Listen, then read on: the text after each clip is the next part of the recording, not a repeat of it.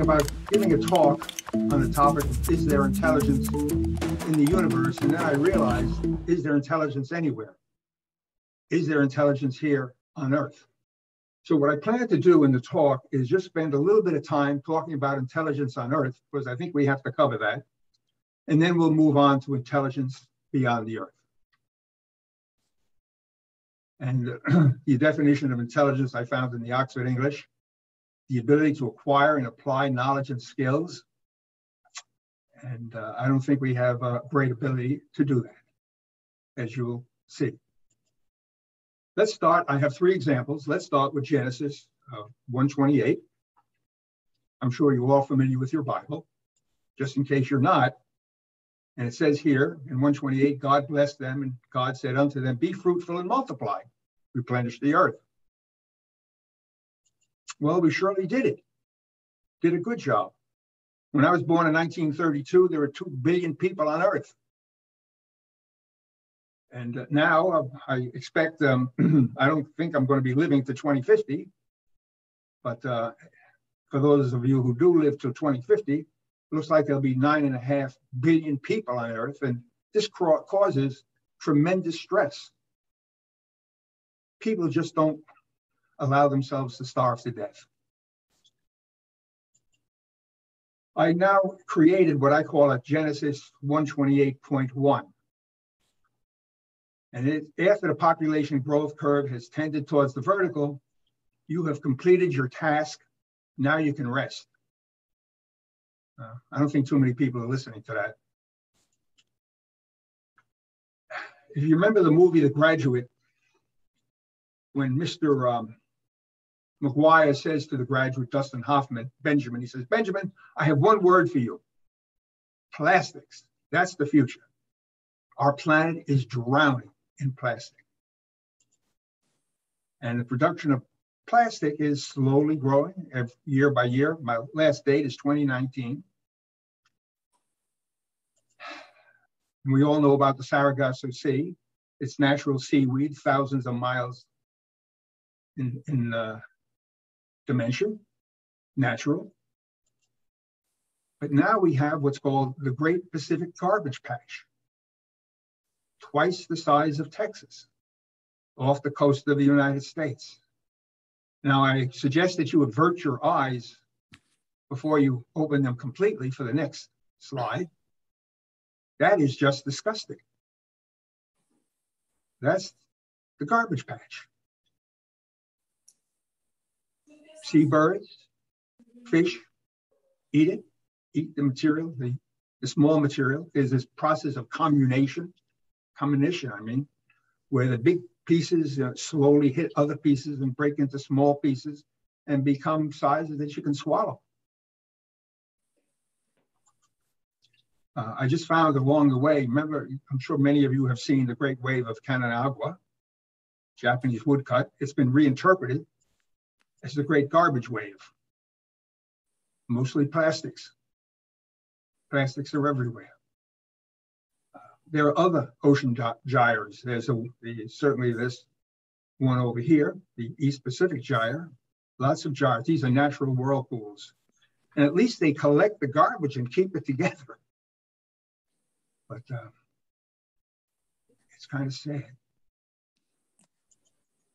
Moving on to a third and last issue is the concentration of carbon dioxide in the atmosphere. You can see it's monotonic, it's growing. It doesn't look like its curve is bending over.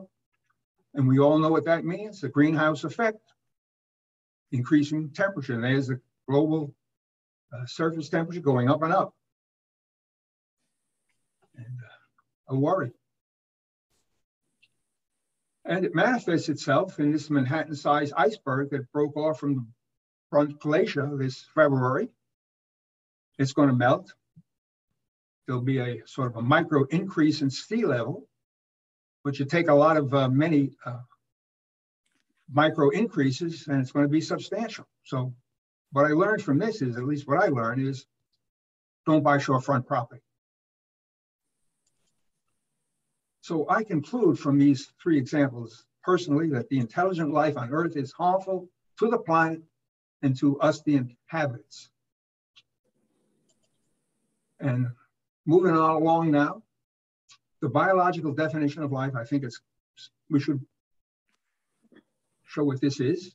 It's the capacity to grow, metabolize, respond to stimuli, adapt, and reproduce. And I just wanted to show this gentleman here, Svante Arrhenius. He came up with a theory. He was a Swedish physicist, Nobel Prize winner in 1903 for his work on chemical reactions. And he developed what was called the panspermia theory.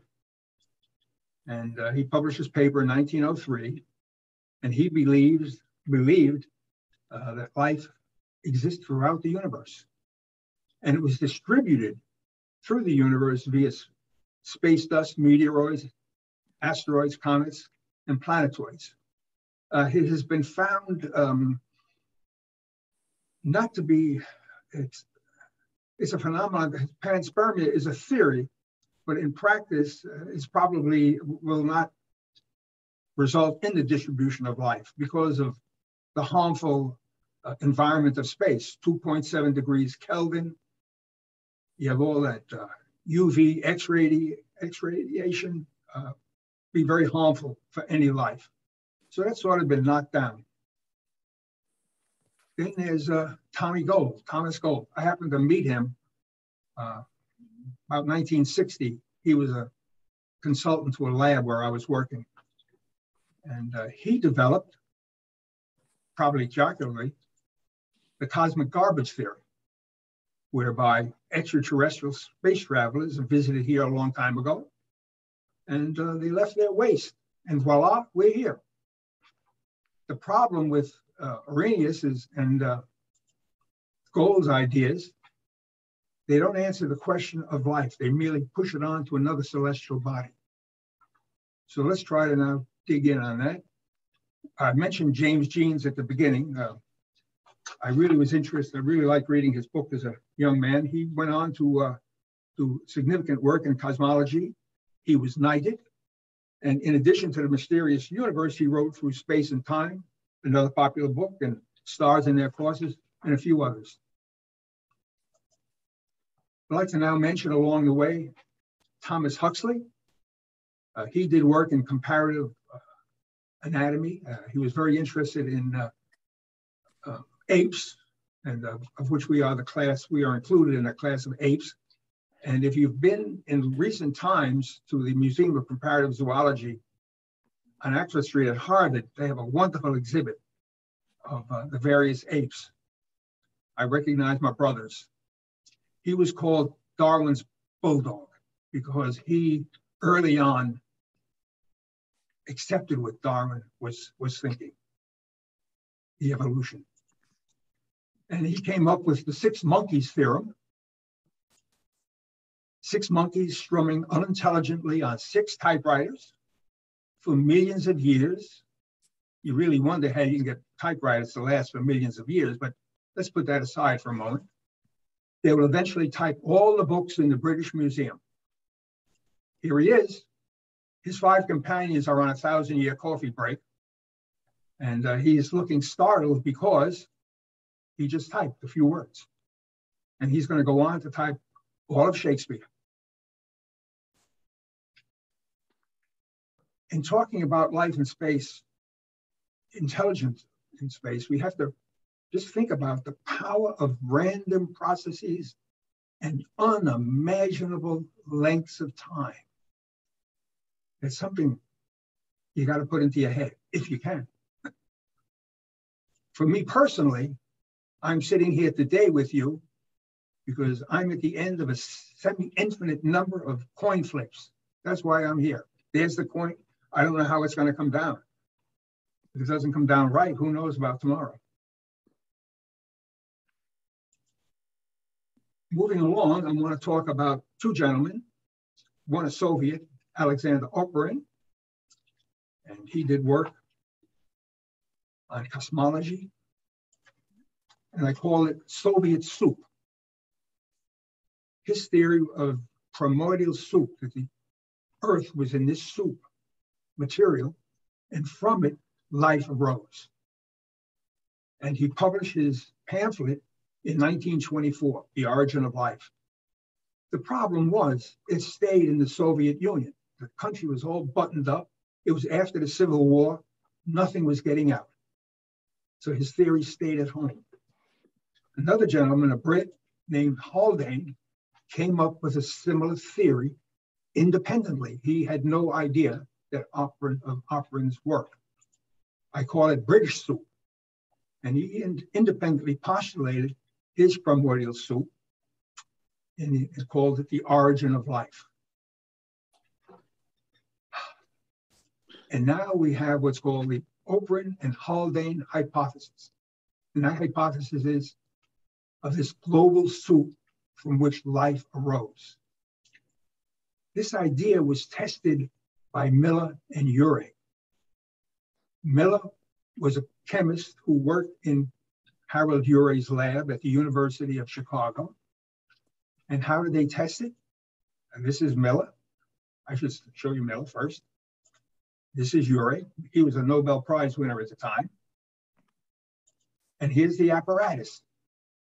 You notice they have a bottle in which they have water, methane, ammonia, and hydrogen. They spark it, they heat it, and he ran his apparatus for 30 days. And at the end of the 30 days, they were able to establish that you could take simple chemicals and create inorganic materials. Or, excuse me, you can create complex hydrocarbons from inorganic materials. And if you have hydrocarbons, carbon is the basis of life, the next step might come. You might get that spark where these hydrocarbons can now reproduce. At the end of the 30 days, he did not create life. And the problem was he had to run the apparatus, I believe, for 30 million years. Let's moving along now. Is there intelligent life beyond Earth? Just think of what has gone in the past. We're just sort of setting up exercises to get to this point. The search for extraterrestrial life began in 1959 by these two gentlemen, Giuseppe Cacconi and Philip Morrison, who were at Cornell at the time. And they published, I guess you would call it a seminal paper, in which they made two statements which seem rather obvious. Near some star, like our sun, there are civilizations with scientific interest. In other words, there's cogent life out there. And to these beings, our sun must appear like a likely site for evolution of a new society. They can talk to us. We could even talk to them. And then they decided, where do you look? And this is where you might say the whole idea of SETI began. They chose the frequency of 1.4 gigahertz, 21 centimeter line. It's the emission of hydrogen. Hydrogen is the most common element in the universe. And to them, it was a logical landmark in the radio spectrum. And here's a radio telescope. You've seen this once before. And here is a microwave window. And you can see why 21 centimeters is very attractive. Over here, you can see where the galactic noise concentration is diminishing and atmospheric absorption is diminished. So this is a great window. Hydrogen is the place to look. My previous audience was not as sophisticated as you people are, so I'm going to pass over this very quickly. I wanted to show them where microwaves are relative to visible light. And the conclusion of Cacconi and Morrison is, again, obvious. The probability of success is difficult to estimate, but if we never search, the chance of success is zero. I happened to read a number of years ago in Bioastronomy News an article in which they had two giants of the world of science argued about SETI. Did it have a chance of succeeding? The background in SETI. SETI believers tend to be physicists, chemists, astronomers, mathematicians. The non-believers are evolutionary biologists. And I hope I will demonstrate both groups. SETI has been on a funding roller coaster. In 1975, NASA funded the designs. Proxmire awarded it his Golden Fleece. By 81, it was killed. NASA endorsed the program again in 1988. Congress slated it in 1993. And I have read there might be some money put back in SETI. But SETI has not died. There has been much expenditure by private organizations, a lot of individuals. One individual has spent a lot of money on this, as I'll show you later on, is Paul Allen, who was second to Bill Gates. That'll come later. Now, the question is, can SETI succeed? And this was the debate, the two giants being Carl Sagan and Ernst Mayr. And we all know Carl Sagan. Ernst Mayr might not be known to many, but I hope I'll tell you a little bit about him.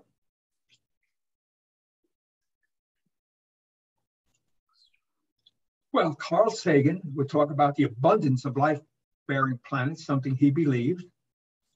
And he was using the what called the mediocrity principle. And can SETI succeed? Not likely. This is what Ernst Mayr and his hypothesis, he uses the Earth hypothesis. And I'm going to demonstrate both now. We all know Sagan from his television show, Cosmos. Unfortunately, he died much too prematurely. In his lifetime, he advised NASA on the Viking mission, discovered the high temperature of the planet Venus, investigated atmospheres of Venus, Jupiter, the green wave on Mars. And as we all know, he was an author, science popularizer, science communicator, and somebody who firmly believed that there is intelligent life in the universe. And his thinking on the subject is half the nearby sun-like stars have disks of gas. There are 4,000 exoplanets. It's not unreasonable to think that 1 or 2 blue worlds around every sun-like star. Life, he believed, probably rose as soon as conditions permitted. I don't really know what that means. There are functional equivalents to humans, maybe not humans, but functional equivalents. And it's better to be smart than stupid in his evolutionary process. You go from stupid to smart. And in conclusion, he believed that any long-lived civilization would have to develop a technology to deal with near-Earth objects that might destroy their civilization. He does write that proponents of SETI include biologists, but they're not evolutionary biologists. And of course, no argument can substitute for observational program. What we come down to is you certainly need observation, but how much dollars you put into these programs. He also created a petition, and he got signed by many scientists around the world. At the time, the Center of Radiophysics and Space was his institute at Cornell. And he urged the organization of a coordinated worldwide and systematic search for extraterrestrial intelligence. He was always pushing. And his principle, the properties and evolution of the solar system are not unusual in any important way. We're average. Consequently, the processes on Earth that led to life and eventually to thinking beings could have occurred throughout the cosmos. That's the principle. And this idea was promoted by Frank Drake, and I'm sure many of you are familiar with his equation. I'll run through that. Frank Drake was the director of Green Bank Radio Observatory in West Virginia. There's his equation on the board, and let's expand it. Here is the Drake equation expanded. I'll go through very quickly the elements of it. I have a problem. I mean, the equation itself is very simple, but I think there's a logical issue in it that the people who work in this field have not recognized. I've written to two SETI investigators, and I guess I shouldn't be surprised I never heard back from them.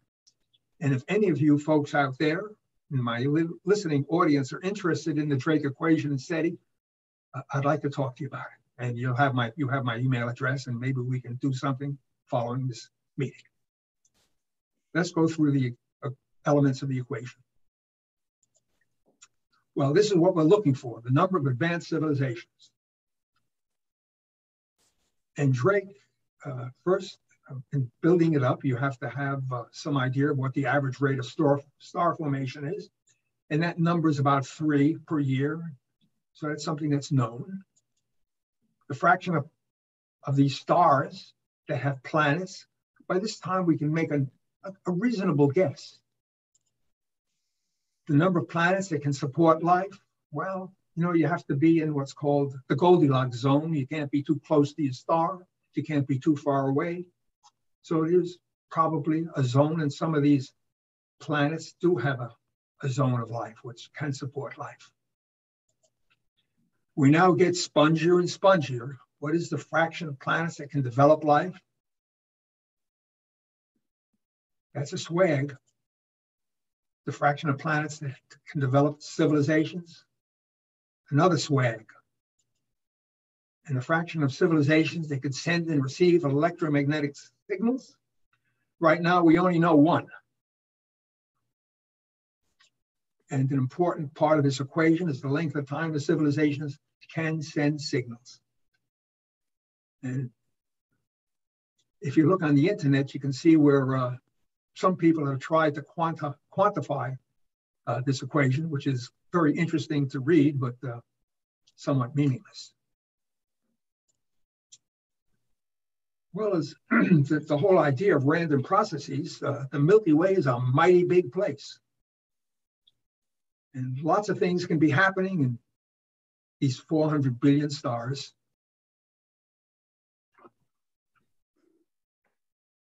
But the big problem is the Milky Way is so large, it's 200,000 light years away. Even if there is intelligent life out there, and let's say they're 1,000 light years away, it's going to be hard to communicate with them unless we relax the laws of nature somehow. And we also have a few problems, like here on Earth, to communicate. We have an overpopulation problem. We have overheating. We have slow poisoning. How long are we going to be around for to receive a signal? Sagan's last words. Let's use our technology to try and actually find answers. He wants to search. And he was talking about it right up to the end, his end. What are the search tools that were available? Well, we have the Allen array. Paul Allen was Bill Gates' associate. He was second in command, a billionaire in his own right. And he put the funds up to create this Allen telescope array. Presently, they have 42 dishes. Each dish is 20 foot in diameter. It was originally planned to have 350 of these dishes, but he died too soon. They did not complete their mission, but they still have 42 and they're looking. We have the Parkes Observatory in Australia. This is a 210-foot radio telescope. They were part of the program. I don't know, I don't think any of these observatories, except maybe the Allen, are full-time. Then we had, for a brief period of time, the Oak Ridge at Harvard, Massachusetts. We had the Oak Ridge antenna. It has been dismantled. This is where Frank Drake works. This is or he was director. I can't say he really works there anymore. It's 328-foot collecting area, the largest in the world. Then we have this very large array in Sirocco, New Mexico. It's 28 82-foot diameter radio telescopes. They operate in the microwave band. The Lovell telescope, 250 feet diameter, is also searching. And we have Big Ear at Ohio State University. Its effective diameter was 173 feet. And most interesting of all, they actually received the signal. 1977. The techie wrote, wow, he received the signal. Problem is, never got another signal. And I found an article on the internet written 40 years later that they believe it was a comet that produced the signal. So what have we heard in 60 years of listening? Nary a peep. Now let's move along. Can SETI succeed? Not likely. And this is Ernst Mayr and his rare earth hypothesis. This is Dr. Mayr. I happen to be able to, I met him on a few occasions socially. And at the time, he was one of the most prominent evolutionary biologists of the 20th century, the former director of the Harvard Museum of Comparative Zoology, and he was the winner of the Crawford Prize. Crawford is spelled right. That's the way the Swedes do it. Double O. It's interesting that Nobel did not leave any money for a prize in biology. Probably he flunked biology and was upset. Possibly. So there's no Nobel Prize in biology, in mathematics, and economics, but prizes have been created, and they call them Nobel Prizes. They are the same processes, selection processes, and they all have the pot of gold if you win the prize. And what is the rare earth hypothesis? Complexity and development of human intelligence required, and this is important, an improbable combination of biological, astrophysical, and geological events. This is an evolutionary biologist speaking or writing. And again, Mayr, evolution never moves in a straight line like a chemical process. Evolutionary pathways resemble a tree with branches and twigs. In preparing the talk, I had not expected to mention, well, I did mention Darwin earlier, his bulldog, Dux Huxley. But here he is as a young man. He probably just got off the boat. The Beagle went round the world. And I found in one of his notebooks here, I think, and you can see the beginning of the whole idea of branching and evolution was developed during the voyage. And from this notebook, my theory would give zest to recent and fossil comparative anatomy.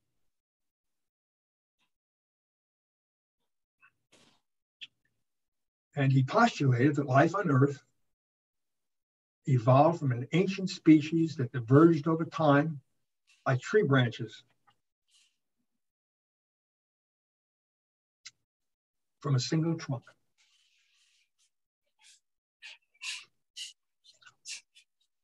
Here's his tree of life. And I just want to show you, over here you can see us mammals, whales and chimps and humans. I love what Mark Twain had to say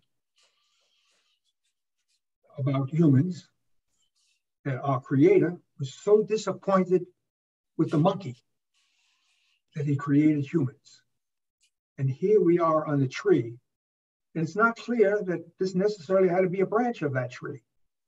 Fortunately, it was a branch. And that's why we're here this morning. Talk about intelligent life on Earth. This is Dr. Meyer's analysis. Life began here 3.8 billion years ago.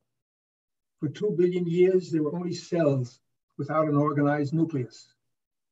Only to an astonishing event, 1.8 billion years ago, a creature with an organized nucleus developed and could reproduce. From there, we developed multicellular organisms, fungi, plants, animals, and the animals branched out to about 80 lineages. Only the chordites with their central nervous system led to intelligence. Intelligence life on Earth continued. Only one lineage led to vertebrates. Vertebrates included fish, amphibians, reptiles, birds, and mammals. 20 million years ago, higher intelligence developed in one of the orders of the mammals, the hominids. The elaboration of the brain began about 3 million years ago. And his concluding remarks are, he speculates that there have been 50 billion species. Millions of species get along fine without high intelligence. Only one species achieved the intelligence to establish a civilization. Only one civilization developed technology to transmit into space and receive from space. The last word of Ernst Mayr: it can be shown that the success of an observational program is so totally improbable that it can be considered zero. He doesn't say it's zero, but it can be considered zero. And you might say that processes on other worlds, unless you believe in a great designer who can truncate the process, has to go through the same steps, the same improbable steps that produce intelligent form of life.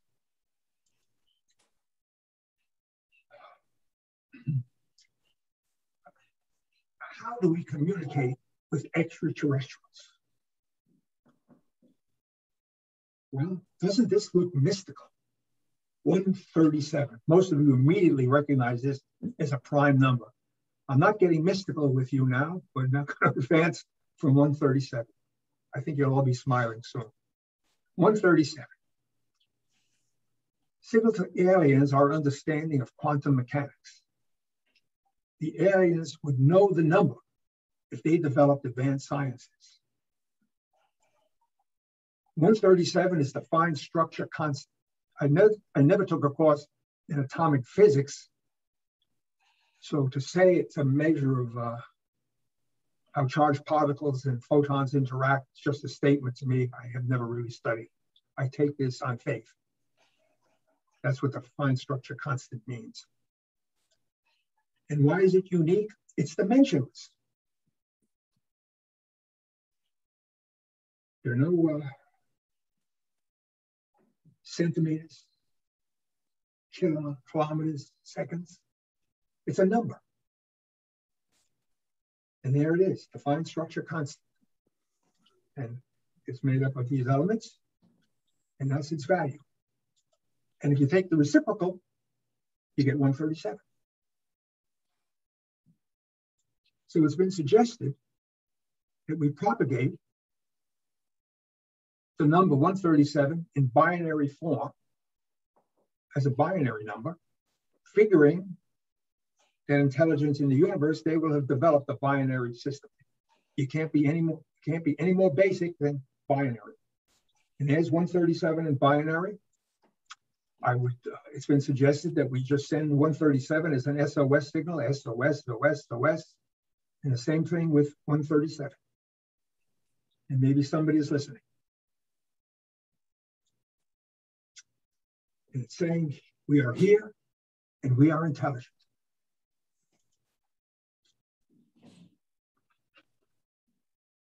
Lewis Thomas, in his book, The Lives of a Cell, made some interesting suggestions as to what is propagated into space.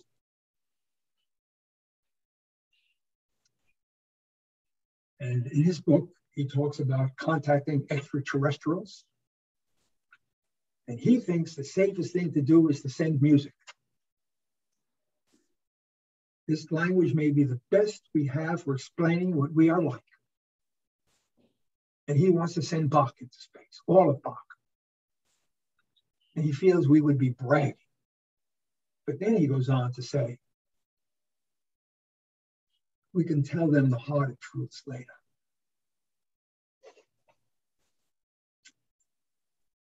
How do we speak with these people? What do we say? Again, this is Thomas.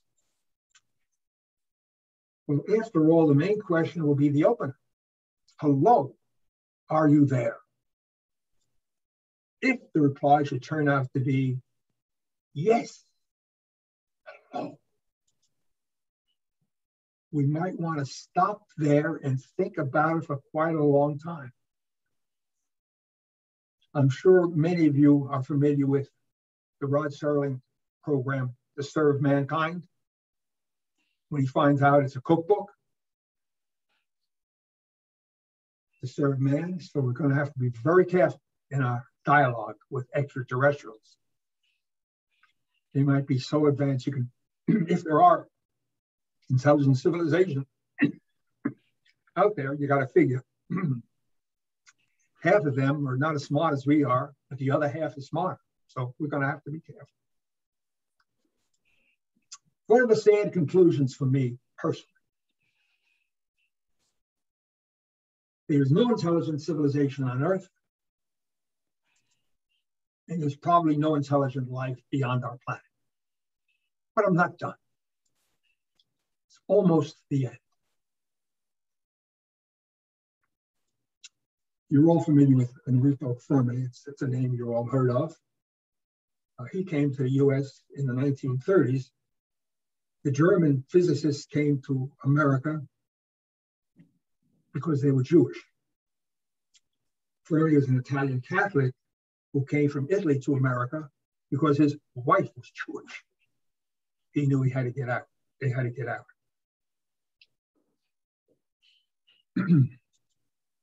There's something called the Fermi paradox, which I guess many of you are familiar with.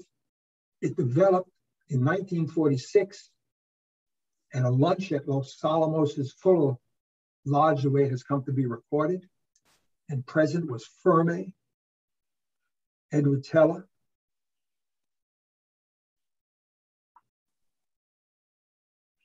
a fellow by the name of Emil Kapuzinski, and Herbert York. And at that lunch, they just had a discussion of life on other worlds. And Fermi came up with his paradox. It's the contradiction between the lack of evidence for extraterrestrial civilizations and various high estimates of their probability, which is he converted into just a few words. Where is everybody? What do you think? Are we alone?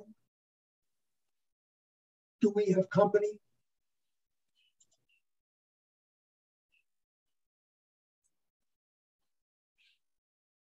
Howard, thanks so much. I think you raise a lot of interesting questions, and I suspect there's one or two people here who might have some interesting things to say about some of the hypotheses you posed.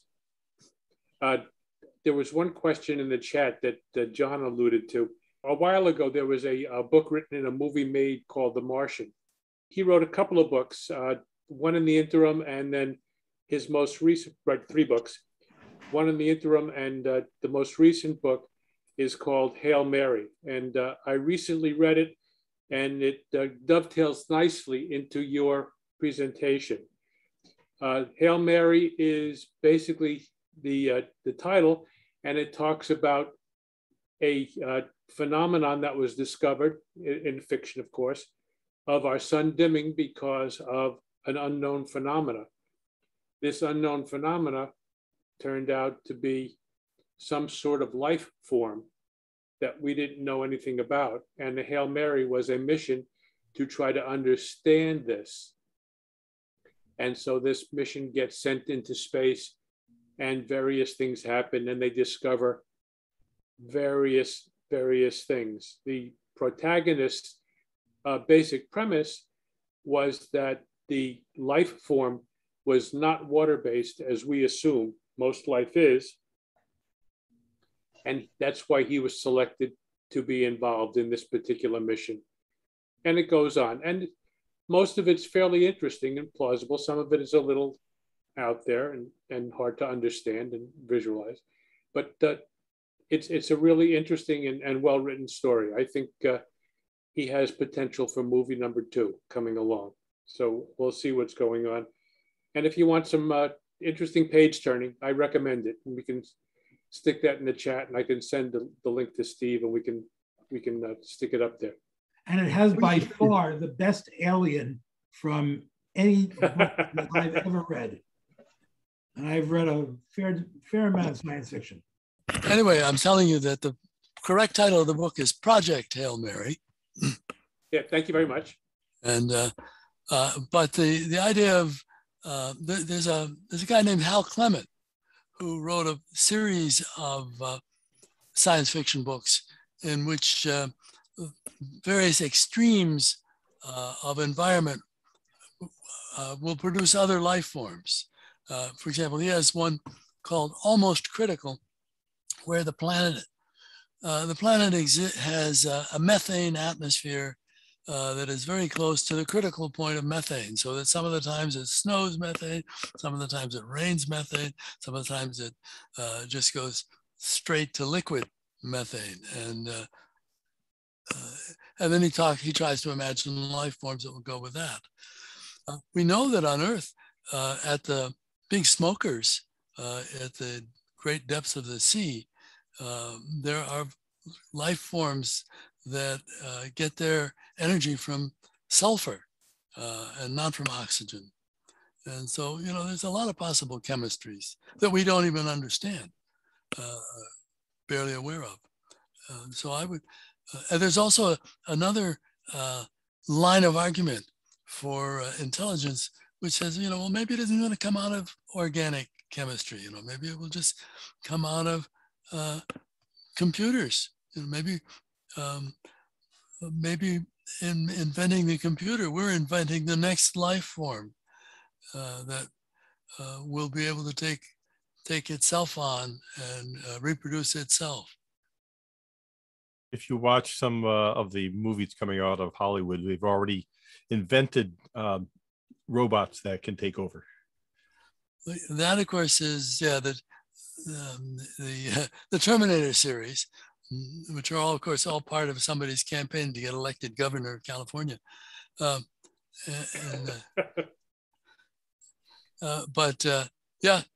those are little. Yeah, I guess that's right.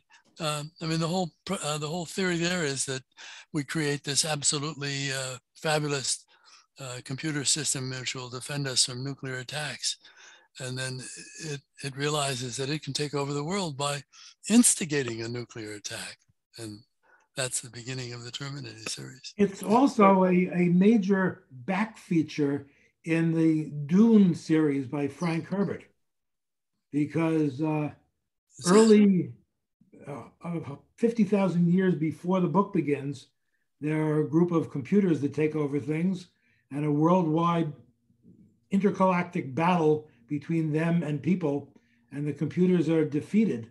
And the result is that no more computers are allowed.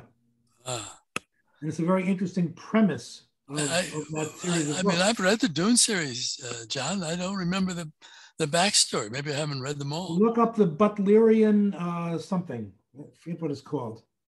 But that's when the battle was with the computers. I think I've read Dune Messiah, and that's why everybody uses swords. Yeah. And there's always Hal. Yeah, well, it's very interesting that all of us are talking about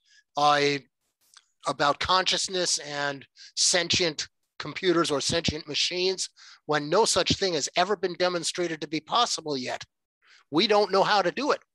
Well, we don't even understand how we are. That's exactly why we can't do it. Yeah, but not one only argument is is that if you build something complex enough, it'll just happen. And that's what happened to us. Although we are not the most complex organism on Earth. Okay, but I can live with that. We're what's only more complex? 75 years into computers. I mean, we're not very far along. So Right. if you take the premise that 1,000 years from now, things will likely change from what they are today, then who knows? If you spoke to people in 1950 about what they thought computers could do, nobody could assume that you'd have a cell phone with the power that it has now to talk Ukrainian to George. Yeah, Dick Tracy did. Yeah, Right. who was the famous computer fellow in the early days of the computers who said the whole world would never need more than about 2 mainframes? Oh, that was Watson. And he said it was 7, I believe. IBM chief of and and taking this a different way, you can go back to Jules Verne. I mean, how many things did he forecast that have come to be? There are people who are strange and in terms of science fiction and in terms of contemporariness, but over time, to John's point, who knows what crazy thing? The answer to why may be in fact 42. I mean, Verne thought that you would get to the moon by shooting a projectile with gun cotton, with something cotton. Yeah, gun cotton, I think it was called. Well, I mean, it was explosive, and you could get to the moon. You could get to the moon that way, but you'd have to be scraped up out of the inside of the cell. I mean, your little gelatinous remains would have to be scraped up. But there are some people who feel that if you get enough good science fiction writers together, that they'll be able to tell you what kinds of things you should study, which reminds me, there was a thriller, it was turned into a movie with Robert Redford, where they got a whole bunch of people who wrote thrillers, and that's how the CIA came up with ideas. And let's not forget that Star Trek portrayed a lot of stuff that we now have. Yeah, if I can jump in here. Your turn. We started out with the question, are we alone in the universe or something like that? But then in the Drake equation, we're talking about radio telescopes, which really has nothing to do with existence of intelligence, but the question of whether there is somebody that we can one day communicate with. And maybe you could take the sensitivity of these radio telescopes that was presented and figure out, how much power would need to be broadcast from nearby stars. Certainly, probably not even a nearby galaxy. You could probably never have anything powerful enough to send out a signal that these telescopes could pick up. So, I mean, the question is more like, where is the next nearest intelligent species? Not in my neighborhood. Okay. And isn't that part of the same, really the same question we all ask? We have is there, is probably a more broad question, and after you understand that is there is a maybe, and then where. And that's what people have been looking at, people talking about the Goldilocks region, which may or may not be the right thing to do, and some other things. And, at 400 billion stars, we got a few candidates. I mean, there is a certain parochialism in thinking of life as DNA-based and water-based. It's hard for us to think of anything else because it's what we know, but possible that there are other chemistries and other environments where something interesting could happen. And also, depending on what chemistry a life form has, the Goldilocks zone will shift drastically. In fact, the Goldilocks zone now that we're seeing liquid water on moons of Jupiter and the outer planets, the Goldilocks zone looks a lot broader than we tend to think of it. Yeah, in special circumstances, yeah. Well, that's where life was going to start. I guess the special circumstances have to have a duration of a billion years before they can create life, but maybe not. There's the whole panspermia thing. If the panspermia argument turned out to be true, then you know, why not expect to find life under the ice on Titan? Or the corollary is in the upper atmospheres of Venus. Yes. Yeah, I like that one too. What is the Goldilocks zone? It's the zone where conditions are suitable in terms of temperature and various other things to support a life form that is based on a particular chemistry. In other words, it's not too hot, it's not too cold. Just right. The same thing the bears wanted in their porridge. Right. Oh, okay. No, it's what Goldilocks wanted. Okay. Yeah. So that would be Earth. That's us. Yeah, that's right. You know, it's a very Earth-centric view of life. Yeah. There was a lot of writing back when I was in grad school about some of the constants in the universe and what would happen if there were very slight changes in the values of some of those numbers. And I can no longer remember what they were because I don't remember enough of my physics. Charlie probably knows. Well, I mean, one of the classics ones is that there is a nuclear energy level in the carbon-12 nucleus, which if you shifted it a little bit, we would not be able to produce the elements that produce the Earth, that produce us. You know, there are some places you go and you sort of, what is it when you do, not operations research, but when you're doing, when you're planning a large, complicated undertaking, you look for these bottlenecks in the system. Well, there's what's called sensitivity analysis, where what you do is you vary certain parameters and you see which ones make a difference. And some you find out make no difference at all. And others, just the slightest change causes all sorts of things to change in the objective function. Yeah. So people can point to some of those. You know, it's a miracle that we exist. In fact, if you look at the whole system all around you, I was swatting a fruit fly only this morning, and I was thinking, my God, the miniaturization here is fantastic. Look at this sucker. I mean, I can barely see it, and yet it can dodge me. How do you know it was a fruit fly and it wasn't a drone? Well, actually, it was an extraterrestrial alien, but, you know.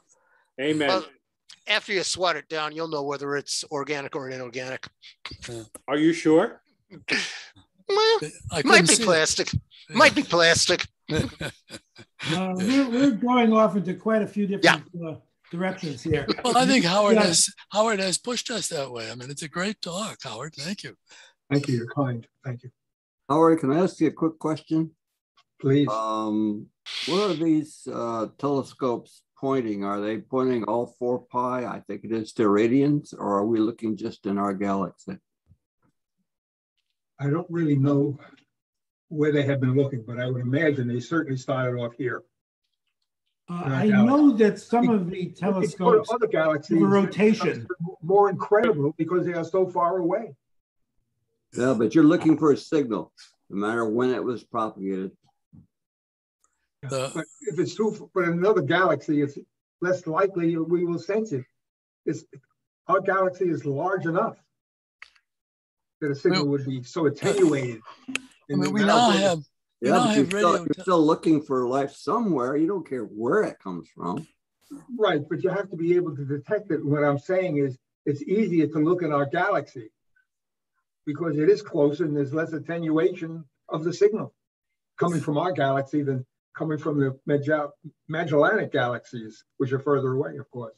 Yeah, the signal wouldn't be as strong, but still. But no, right. But I really can't answer that question. All I know is they have programs of circuits.